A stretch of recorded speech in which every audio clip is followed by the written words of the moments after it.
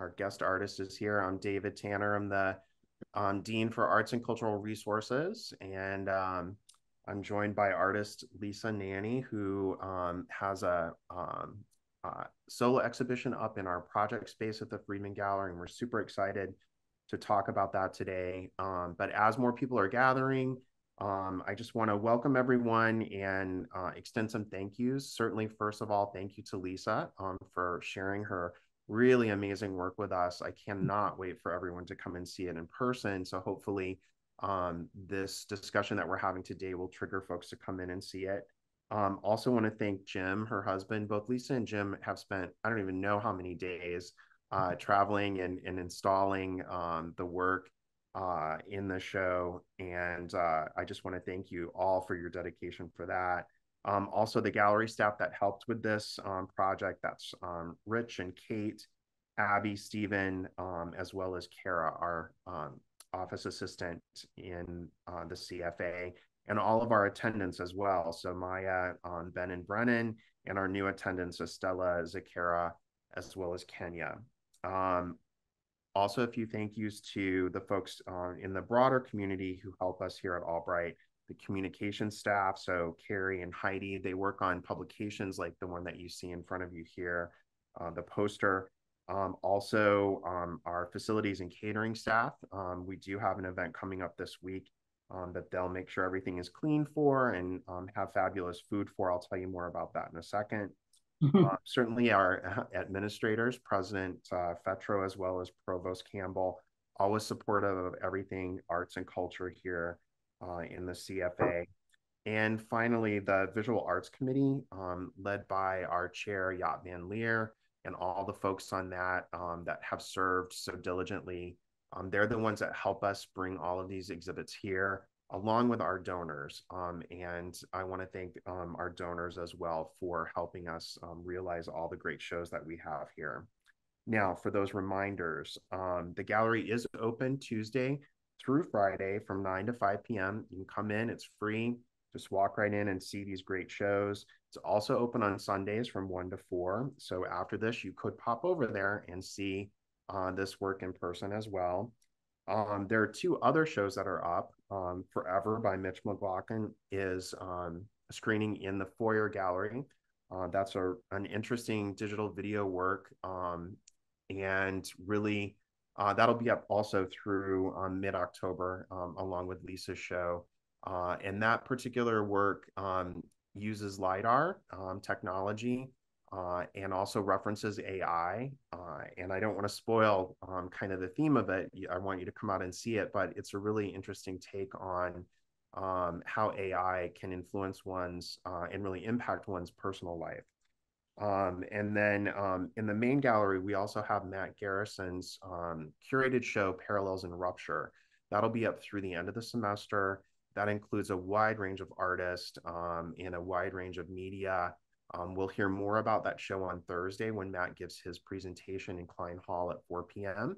And then after, for both Matt's Parallel and Ruptures exhibit, as well as Lisa's show, we will have our kind of public opening reception. So that'll be on Thursday.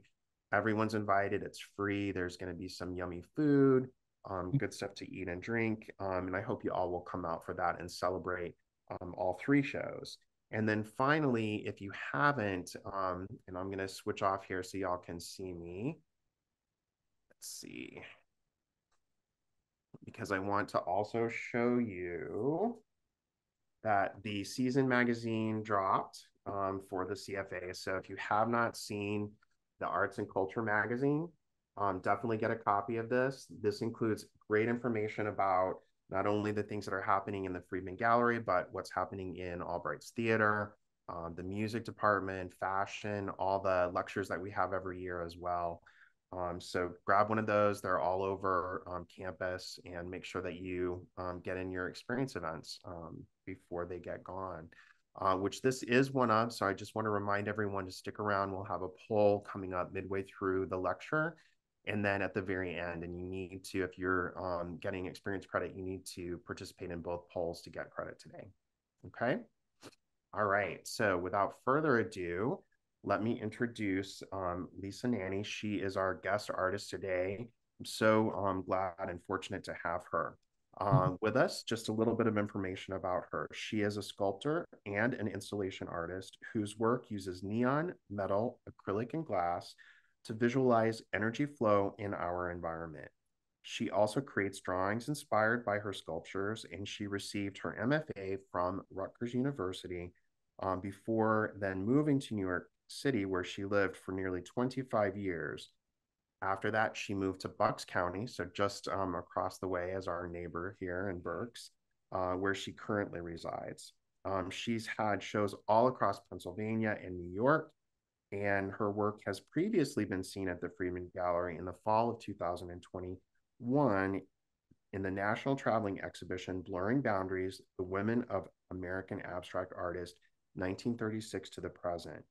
Nanni's solo exhibition features current work from her Flow series, along with vibrant works on paper that serve as sculptural studies. So we're going to talk a little bit about all of this today, and I'm going to lead off with our first question to get us started. And if you've seen this fabulous show, you know that there's not just neon works, but there are sculptural works as well as drawings. And if that hasn't piqued your interest, then I don't know what will. So hopefully you guys will come out and see it if you haven't seen it. So let's get started with our first question. Are you ready, Lisa? Mm-hmm. All right. So as I just mentioned, you've had a long career as an artist. You worked for 23 years in New York City after earning that MFA from Rutgers. I'm curious though, has your work always included neon in your 3D sculptures and installation? And if not, what was your earlier work like, and how and why did your creative process change? Well, in graduate school, I was involved with photography. Uh, and I actually, as a TA, taught black and white photography in the darkroom. So I sort of consider myself a photographer, um, but I got very involved with creating temporary installations um, and then photographing them. And then the photograph would end up as the artwork, a record, but I considered it the artwork. It was a way of recording an experience of the process of creating like some sort of sculptural site specific installation or an actual installation that was just on the wall. And that way I could use temporary materials. They didn't have to be metal or something, like clay that was fired. They could be very temporary. And in a sense, it was a documentation.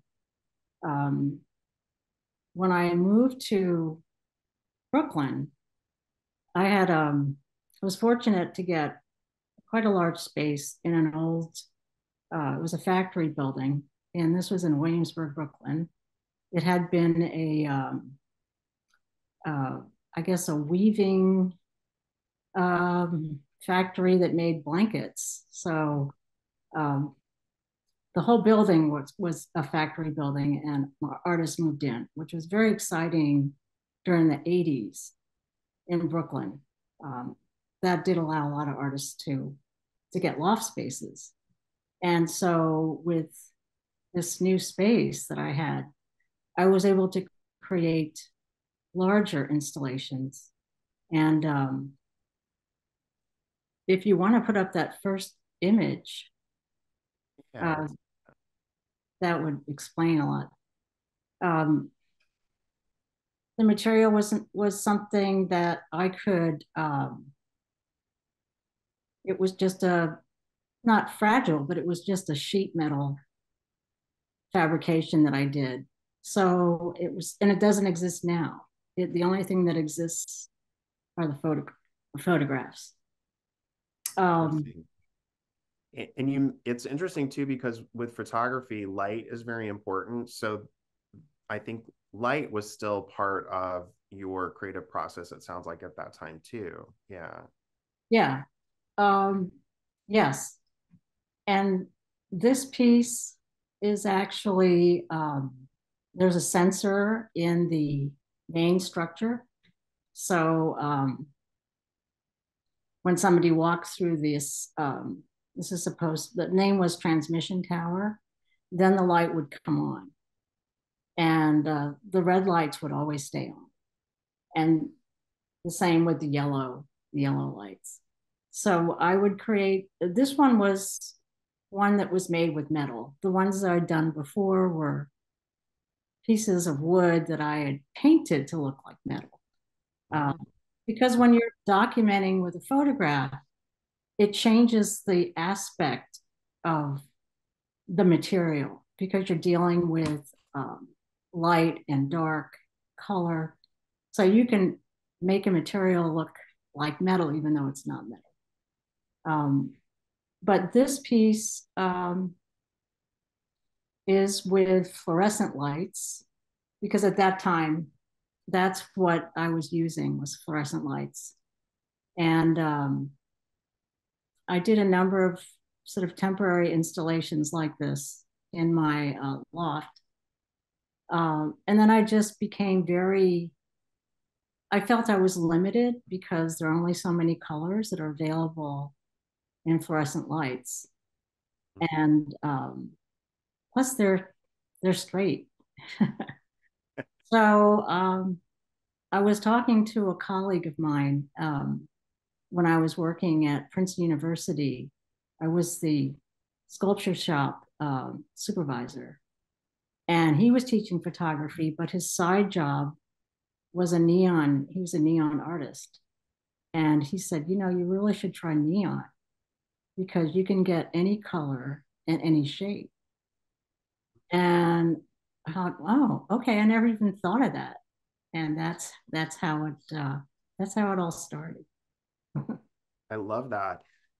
I think it pinpoints such an integral part of how collaborative art can be, and especially with artists talking and having critiques with other artists and conversations about, you know, their creative process. So this, not that you were having a problem, but it just opened your eyes to a different, you know, a different tool within that. That's a great story.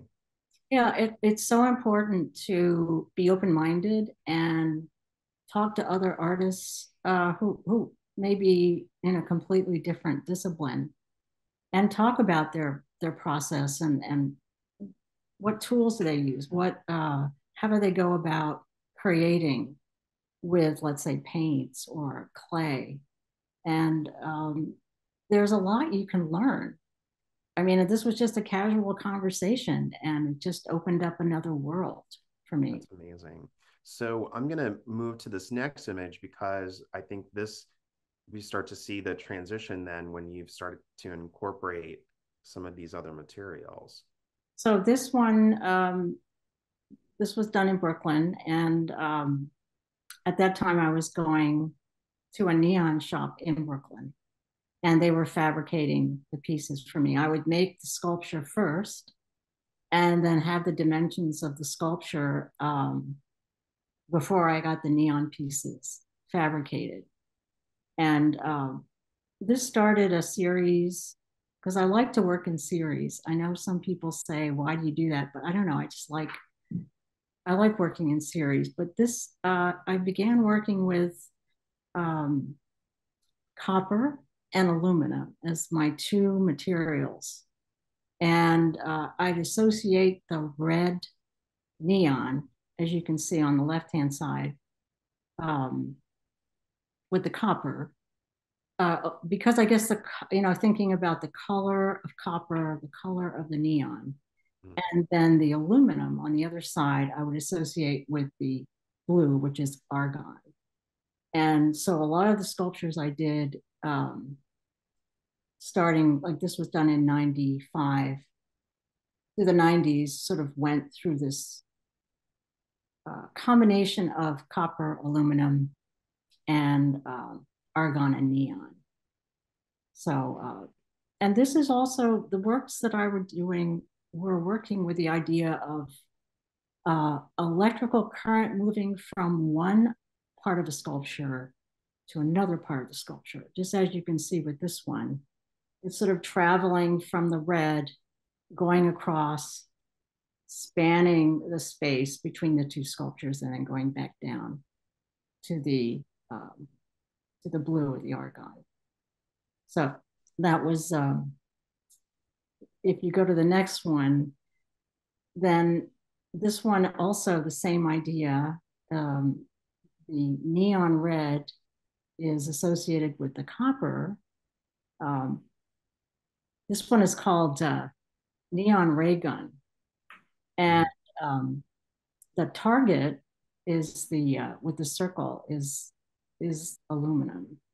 And I started also thinking about how um, it's not just particularly a circuit that is connected with wires or connect, so you can actually follow the path of the electricity, but it can travel through the air, through space.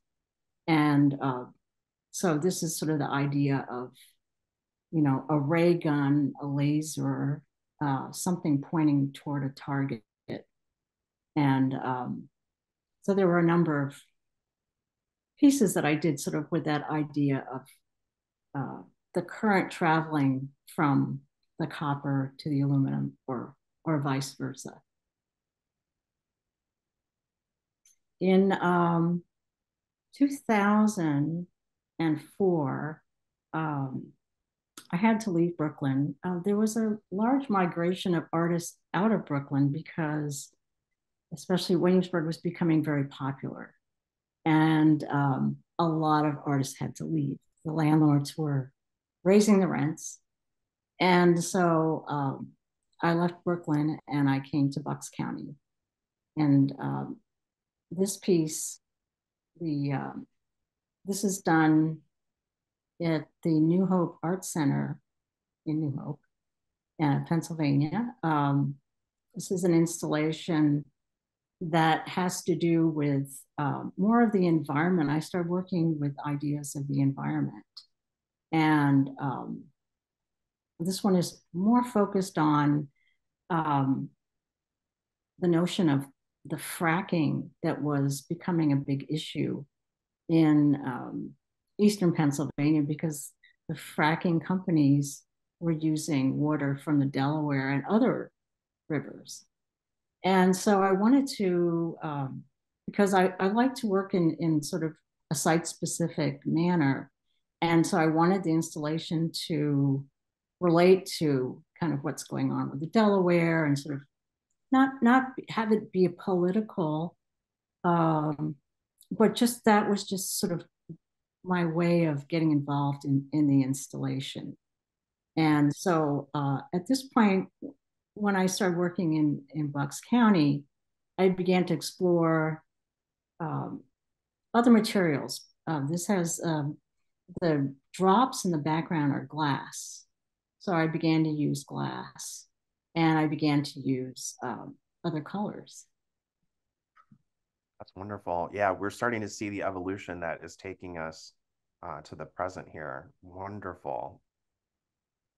This particular piece was done. I had a residency at the Vermont Studio Center in Johnson, Vermont, which is a great place to go and visit for graduate students. It's just a fabulous place.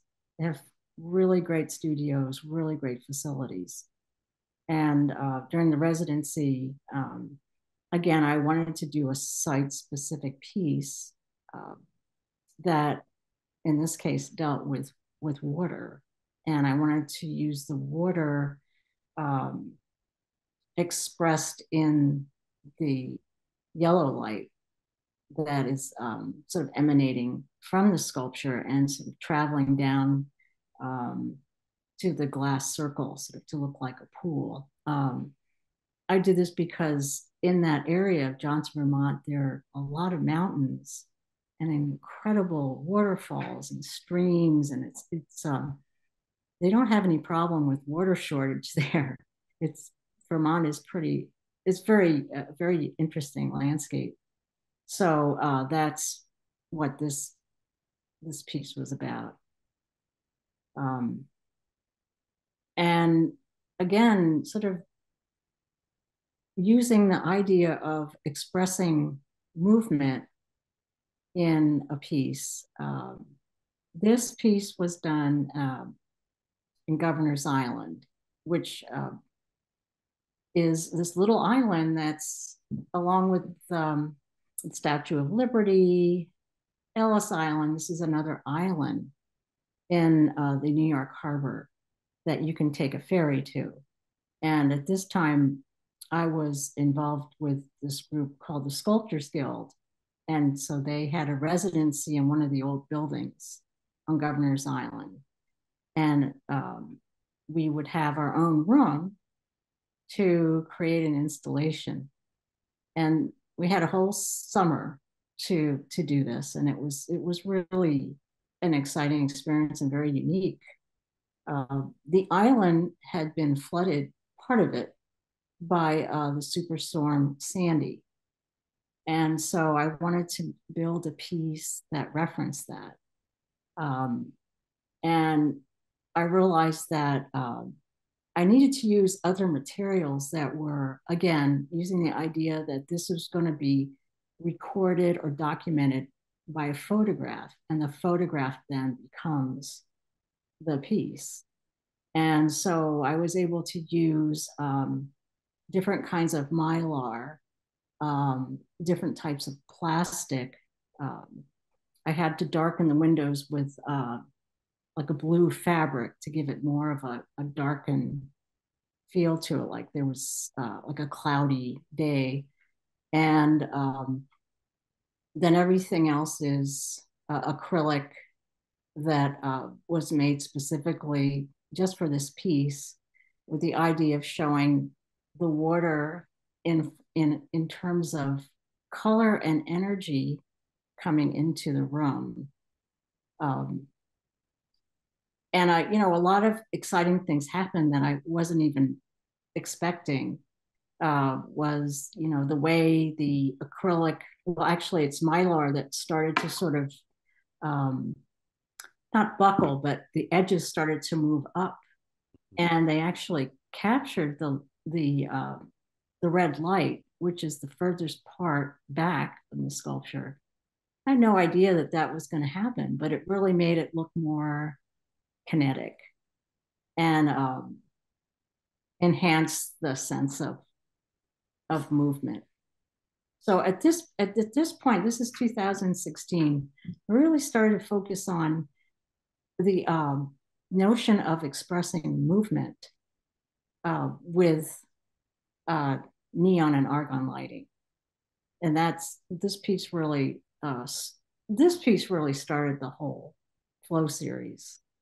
I've been working with different things before that. One of which is I'm just going to turn this piece. I don't know if you can even see it. Can you? Is that visible enough? Let me stop sharing so they can see it. Yeah, there you go. That's a little bit bigger now. Yeah, so that's a sculpture that I did in the early 2000s, and it's this one is called Cosmic Intersect, and I was doing things that were relating more to the solar system, the galaxy. I just That was sort of an interim sort of theme that I was working with before I got involved with these installations. So yeah, it just really needs to be a little darker. But anyway, I just wanted to show you that.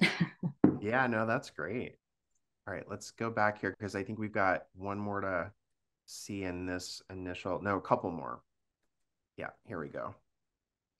This piece, again, was kind of a residency. I was able to get to know James Carroll, who runs the New Arts program.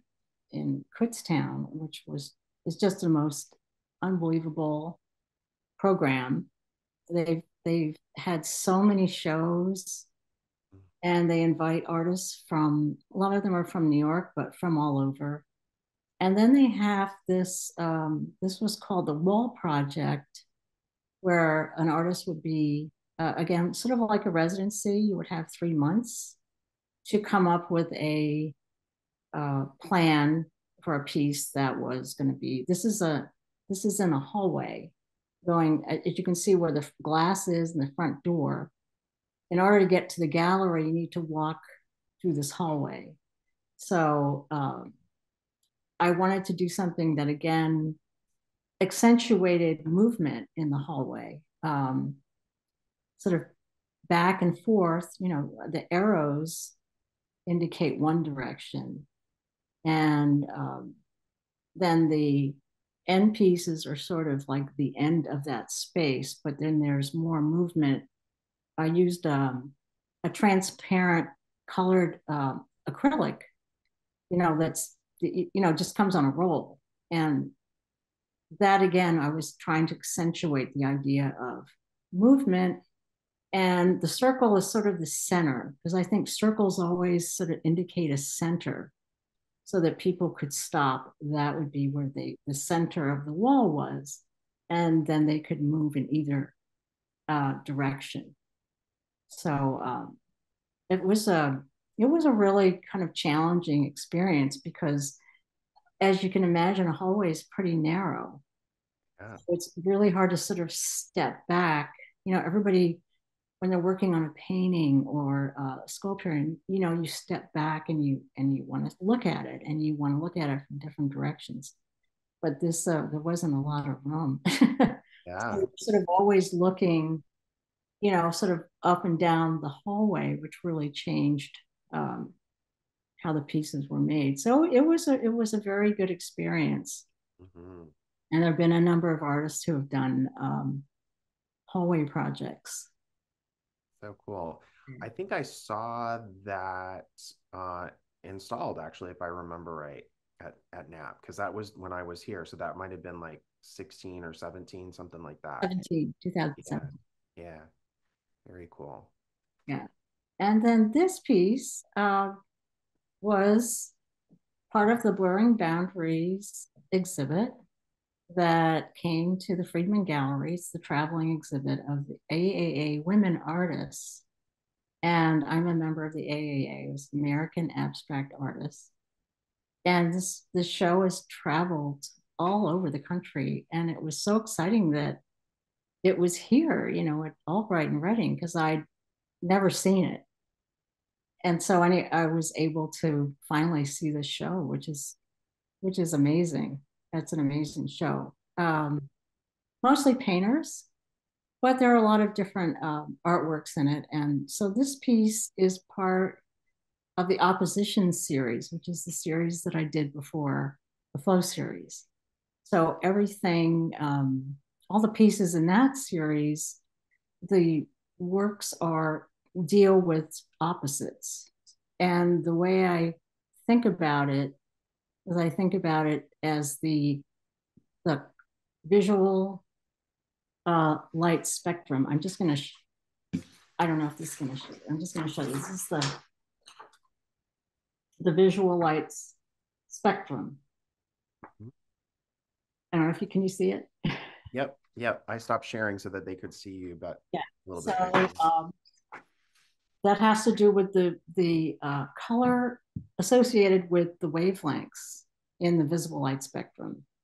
So the opposition series, the one color, let's say the opposite.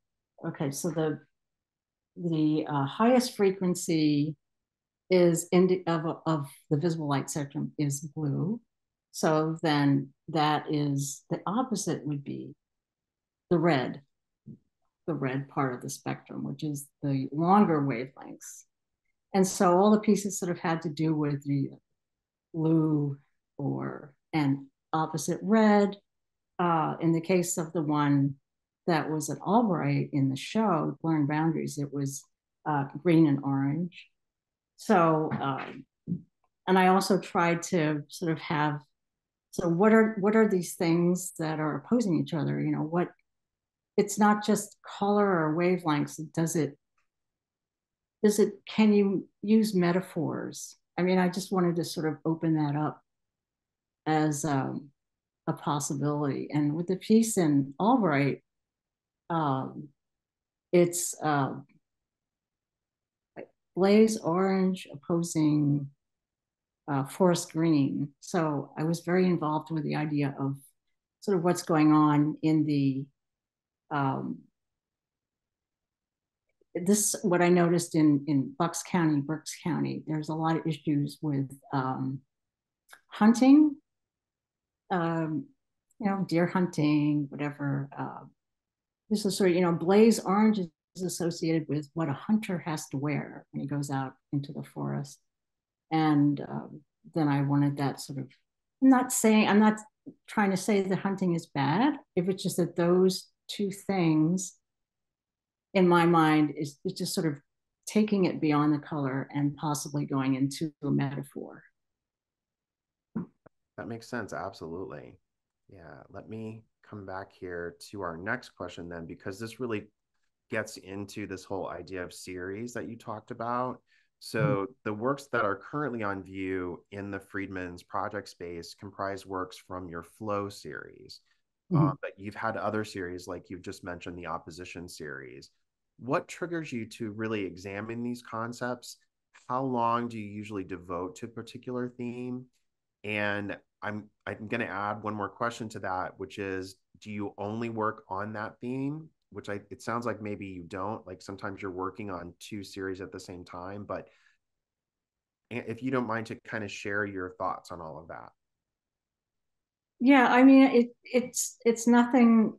It's sort of not planned. You're working. I was like, again, I was working with these pieces that I showed you that had to do with the solar system, Mm-hmm. then I was doing a number of pieces that had to do with the solar system and the moon and the sun. Um, and I thought, that's, I sort of ran out of sort of things to focus on.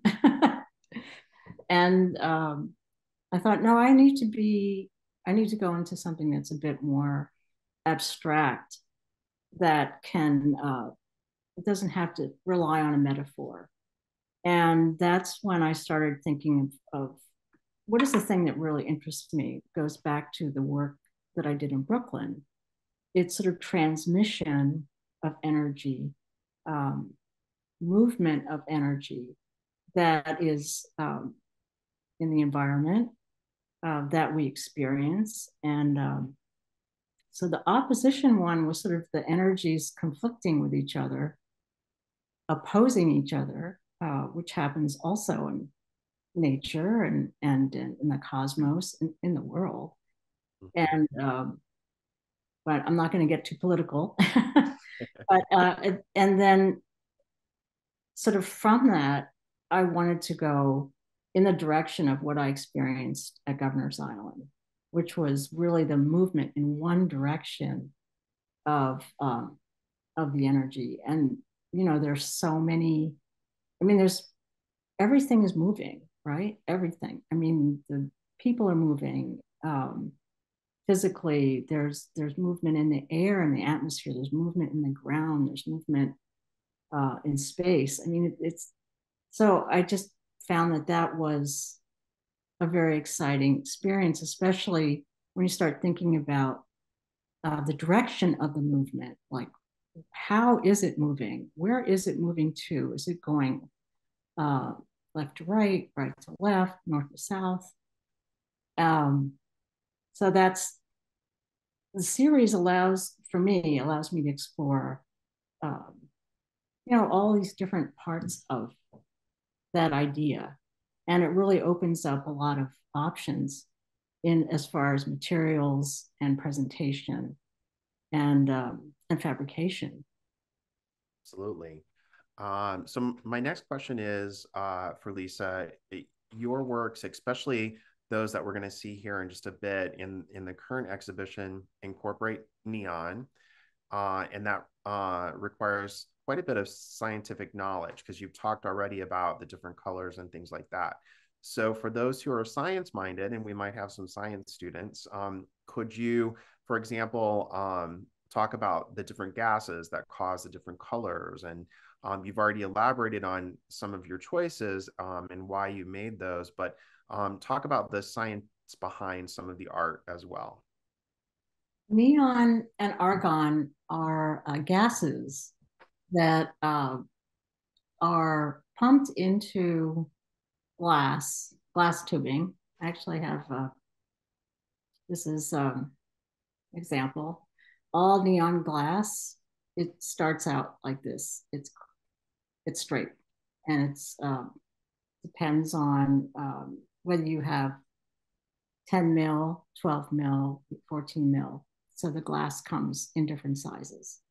And this one is clear. The other ones you can have all different colors. You can imagine this being the glass being a certain color that's actually made, or you can have a powder which, when energized by the gases, with the electricity, will turn a color. So you can have clear, you can have colored glass tubing, and you can have powdered uh, coating. And the neon gas in a clear tube will be red. The argon gas in a clear tube will be blue. And I'll just show you you start out with a drawing.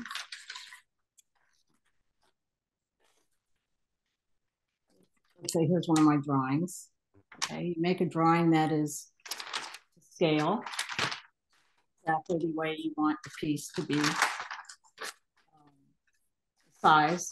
And you take your tubing with either, at this point, there's no gas. This is just the tubing.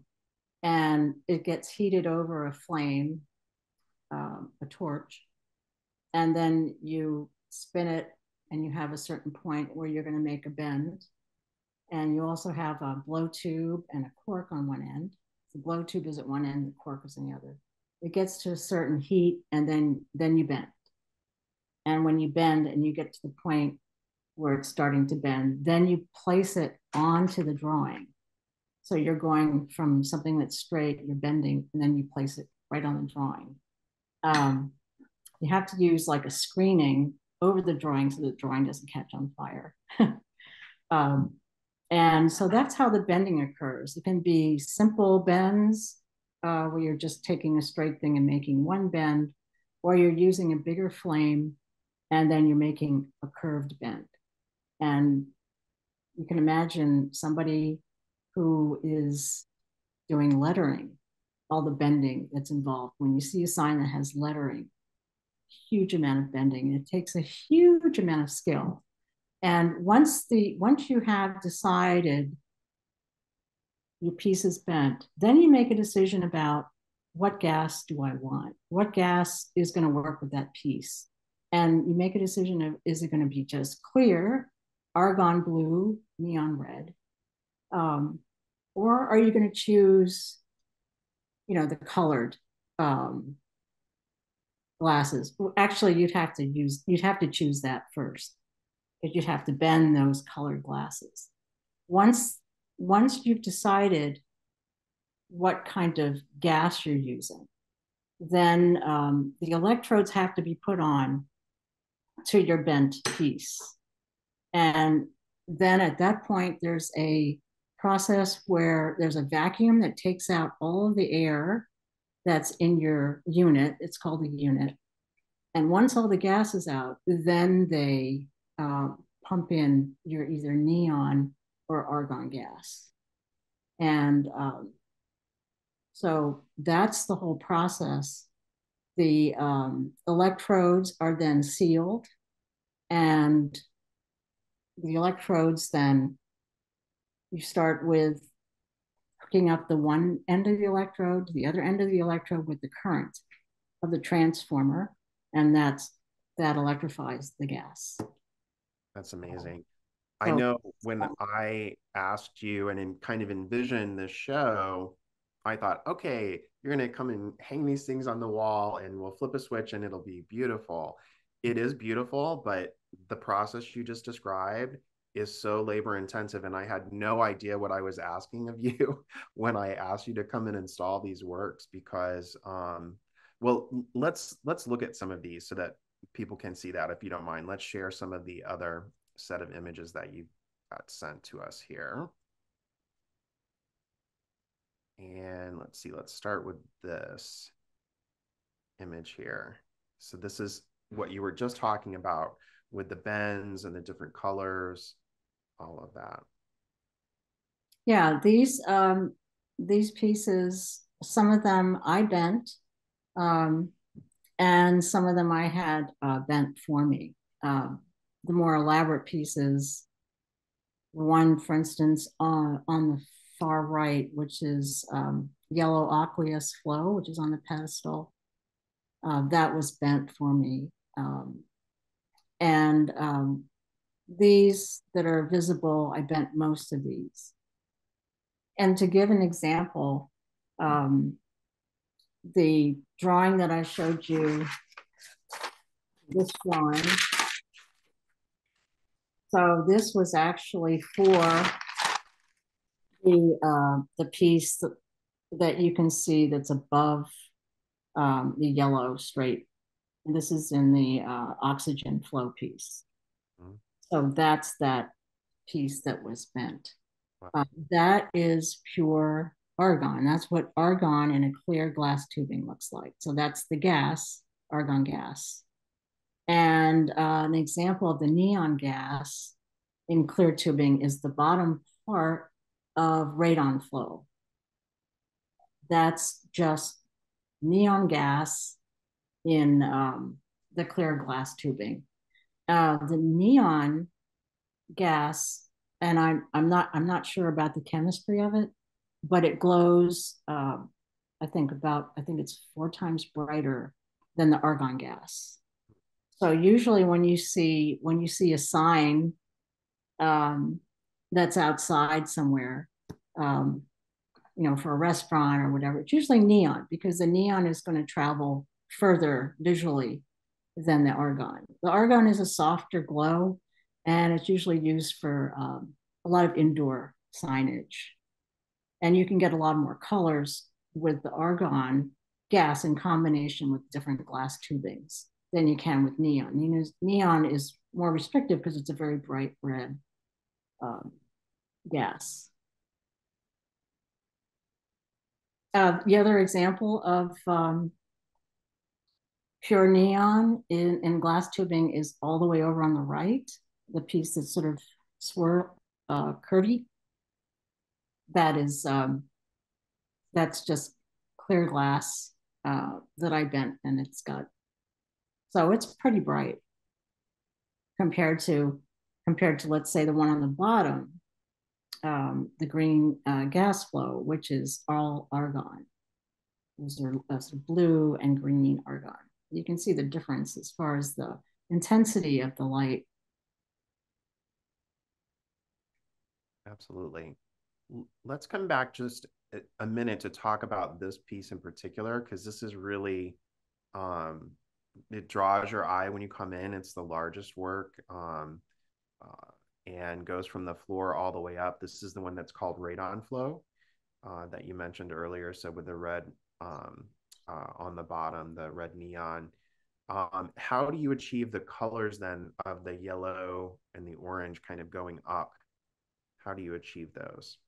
Well, the red neon is in the bottom tubing, and I enhanced it with using red plexiglass on that bottom sort of sculptural shape. So I also like to work with reflections, Mm-hmm. and first of all, I was very excited that the gallery floor is very shiny. So I picked up the reflection, and I didn't know that was going to happen. I was so happy. But you can see the reflection in the plexiglass, which sort of accentuates sort of the energy in the bottom of the um, the shape, which is supposed to refer to the way radon comes up from cracks in basements. Mm-hmm. And it literally seeps up from the ground. Reading has a lot of uh, radon because there's a big vein of red granite in the ground there. So a lot of the readings are very high in Reading and Kutztown. And so that was the reasoning that I used the red acrylic. And the bottom piece is sort of a brown acrylic. And then I tried to graduate the colors sort of in a sort of using the idea of like what happens when colors start to go from intense to less intensity and they're going upwards in the environment. They start to change colors. And so that's why I used this is a pink acrylic that's right on top of the sort of faux basement blocks there that I installed. And then this is the other two pieces are orange coating with neon gas in it. So it's the powdered coating inside of the glass tubing. And then then I use the yellow is again powdered coating, and that is argon gas. So it's going to be less intense.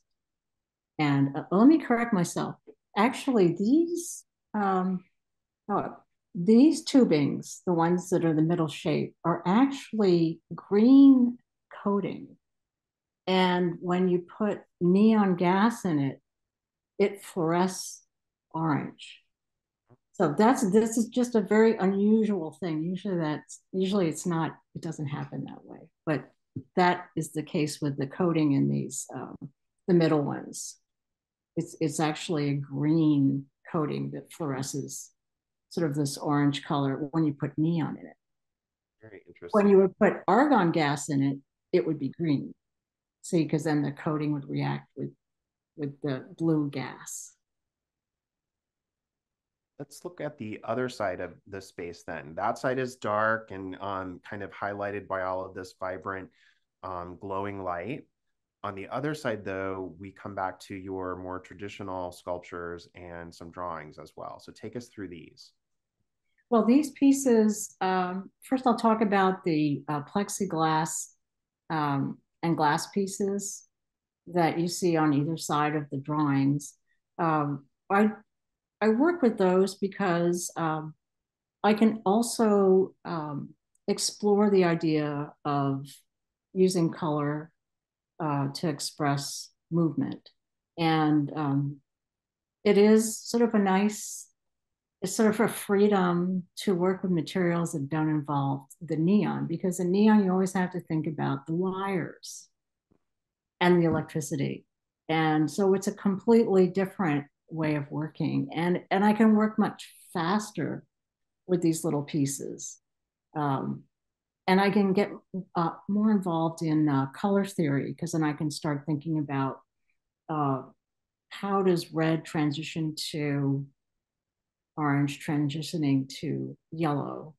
So I begin to think about the warm colors as part of the color theory. And I also anodize the metal that supports the glass and the acrylic. On the left side, that's actually a red anodizing. Um, and that's a whole process with aluminum.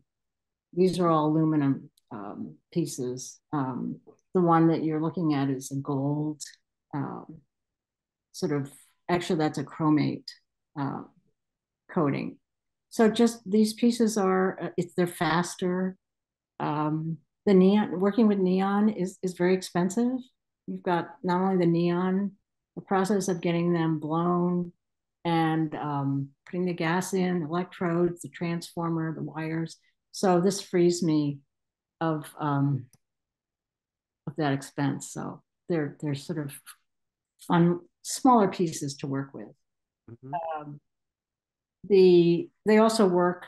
I can also explore more the idea of direction with these because they're you don't have to turn them on and off. They're always what they are. What I found was really fascinating was I had no I when I put them in my studio, I work with natural light. I had no idea that I was going to get all these reflections underneath this yellow one because of the way that um, it was lit. So that was a really nice discovery, and that is will actually will help me think about other pieces because a lot of things that happen when you're creating, and I'm speaking to all the students there, is you can have this accident that happens or something that you didn't expect that could lead you to create something else. And that's really exciting. Absolutely. So that's a great transition to look at your works on paper because these are a little bit different than the sculptures, the three-dimensional works. So I think it would be fair for many folks who have some bit of knowledge to think of these when they see these maybe as studies. So, often artists will draw something out on paper and then create a painting from that, or they'll do a series of drawings leading up to a painting or a sculpture. But what I think is really interesting is you are almost doing the reverse here, where your sculptures, your three-dimensional works influence your works on paper. So could you talk a little bit about that? So the I love to draw. It's something I've always enjoyed doing. It's I just a flat surface, two dimensional. Again, it's something that I can do without spending a lot of money, which is always a factor. And there's a lot of freedom again with something to explore, especially in these drawings. Uh, the combination of colors that initiated through the sculptures, but then I can take it further and explore more color theory. Like, how do you transition from a blue to a yellow? That's done with light in this particular sculpture. This sculpture is yellow. It's inspired by yellow aqueous flow, which is in the show. But to start thinking abstractly, I can look at the colors that are in the sculpture, but then when I want to translate it to two-dimensional space on black paper, then it becomes I have to work more with like the transitioning of colors. And I use a lot of these are paint markers. And then in between the paint markers, I use colored pencil. And I start to transition like what happens when I go from the dark blue to the light green. I put in the colors that to me work. And so that's in the yellow aqueous flow. And I also use metallic inks that are colored and try to sort of also, this also to me accentuates movement. It's also working with the idea of movement, but on a two-dimensional uh, plane. And of course, the one you can see is radon flow in the center, where I tried to transition from, and I wanted to make it abstract, but this one actually is sort of closer to the piece um, in the sense that it sort of, it's vertical. It goes from the dark red up to the yellow, but it is abstracted. So it's a way to sort of explore for me, after I've made the piece, what's going on with the colors. Because working with colors is, it's always very exciting. And there's so much you can do with the availability of the paint markers that are out now. There's so many different kinds. There's so many beautiful types of colored pencils. It's just it really gives a lot of way to explore color and work with color abstractly. And I just wanted to say that you're talking about drawing. This is where I do my preparatory drawings. And I recommend any artist to get these books. But you can just write down and draw whenever you want. If you're walking through a park, you get an idea. Like for instance, this was my initial drawing for Rate on Flow. And you see how different it is? This is how I started. And I have like probably 10 different drawings in my book before I get to the final process. So this is so important to have a sketchbook and just always just put down even if it's just like a glancing idea. That way you can come back to it and you can think about it, and or you can just it's just a drawing that you did in your sketchbook. But I really, this is so important to have these, and then you have you can do them by year and you can keep them, and you can look back on them. I just think they're really helpful. Absolutely. That's great advice. So that answers the question too, because you do use sketches sometimes. It's just not what we might have thought looking at those particular pieces. Those come after. Yeah, those are afterwards, and they are definitely more explorations in using color theory. Yeah, I think that ties back into with your earlier comment that also surprised me about some of your earlier works and how the photograph at the end that documents it is the work Mm-hmm. in some regards, and especially because many of those pieces may no longer exist. Right. So that's why it's important to have pieces like that, and it's why we often do some type of trifold or catalog as well, to really have that history for each show, because once the show comes down, it's gone. Mm-hmm. And we also saw, particularly in installing your show, that you mentioned direction, and it was very important. And so, as we were kind of collaboratively working on how it was going to be laid out in the exhibition, I know you and I had conversations. Rich, our preparator, was part of those conversations, so that we understood what your vision was, how it could work within our space and using kind of our knowledge of the space and what was going to work with lighting and dimming areas. And that was such a great experience for me on that side of it, working collaboratively with you to realize a vision for the overall show too. So I just wanted to say thank you for that. We should open it up before we issue our last poll, to questions from the audience. So let me have Stephen look through and see if there's anybody who's written anything in chat or in the Q&A. So if you do have questions, just write them there, type them there. Since this is a webinar, people can't just shout them out, unfortunately.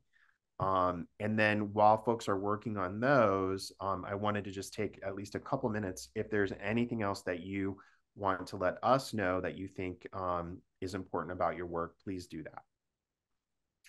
I just think I hope this was informative to the audience, especially students, just to show that you can start out with one type of work and easily transition and not even realize that you're transitioning to another style of work, and just be really open to that.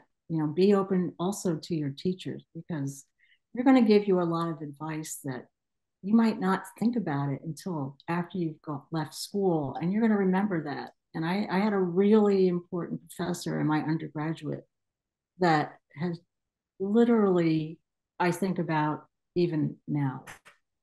And that was a long time ago. That's so cool. Yeah, I'm glad to see there's at least one or two of my students from my FYS. I know one of our faculty members, Kristen, is on here, and some of her students I recognize as well. So that's good advice, certainly for our students.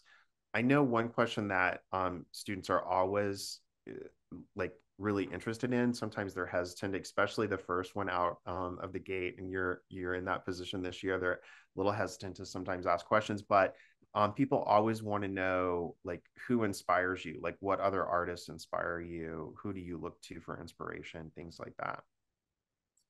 Well, in my case, I've looked at a lot of art, and I would have to say that Keith Saunier, who is a neon artist, who also went to Rutgers, Mm. was a big inspiration for me. He's really the only artist that I know of that started out in his Rutgers sort of postgraduate and continued, and his work has really evolved. And he's an incredible, incredible artist. Uh, but I like looking at painting. I mean, I like looking at different sculptures. My favorite female sculptor is Alice Adams, who I've known for, who's a friend also, but I've known for years and years and years. And I just love the way she uses her materials and creates these incredible sculptures and really uses the space of a wall or a corner. She's an incredible artist. So I would have to say it's not just neon artists; it's other sculptors. I like painting too. I mean, there are a lot of artists that I really like. Very cool. And you're still practicing art. One of the questions was, are you still making neon artwork today? And the works in the show are from your current series. You're still making work. In fact, we've asked you to consider doing a site-specific work as well that we're really excited about.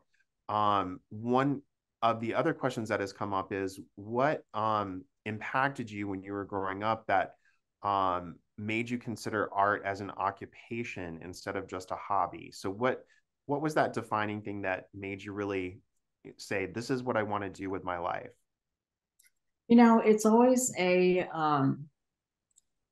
a quandary because you can get really involved, as I did in undergraduate, and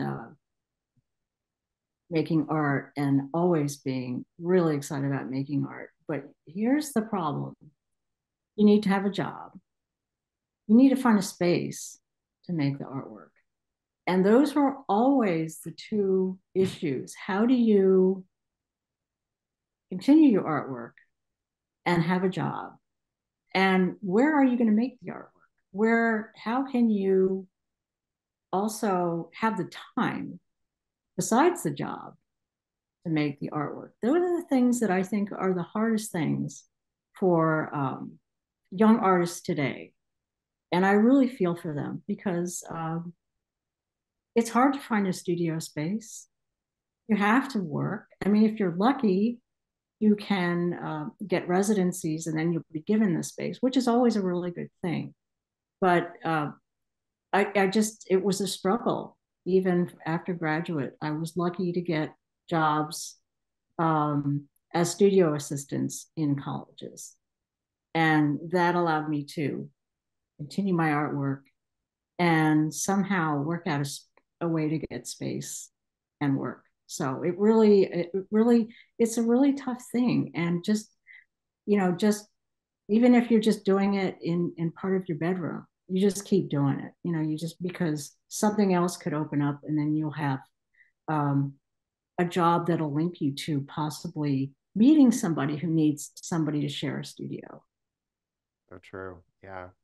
And you never know what also is going to lead to another show. I mean, it's interesting that, when I saw your work in the abstract show, the American Abstract Artist Show, I knew right away. I was like, oh, it just really stood out to me. It was so different. And you came to the opening that had an impact on me. And I was like, let's investigate this more. It's so interesting though, because I didn't make the connection that I had already seen your work at the Knapp Gallery, Hmm. although that had been several years before.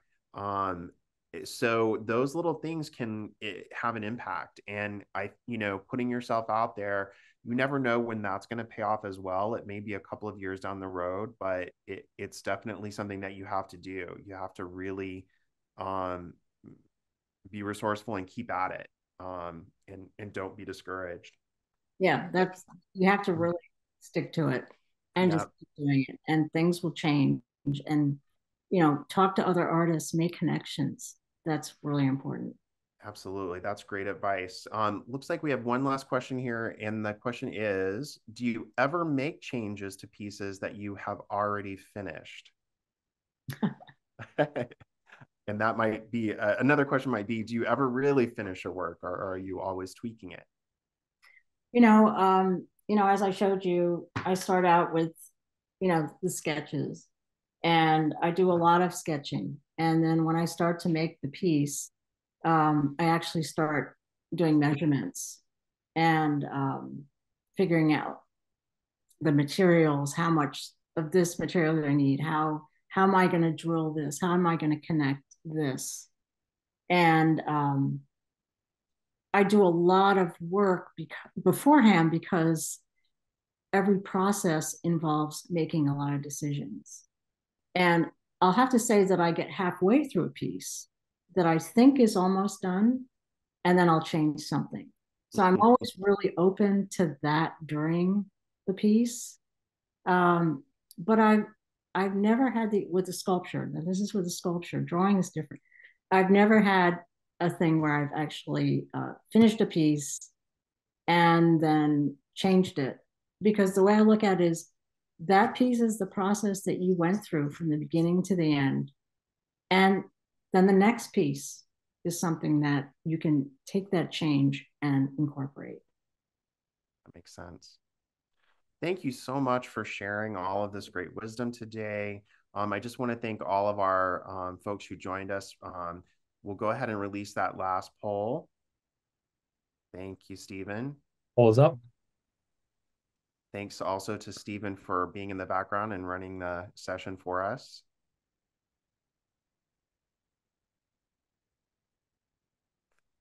And we will, I think, see Lisa and Jim on Thursday, actually, for the opening. So if you want to meet Lisa in person, thank her for being in the gallery and sharing her work.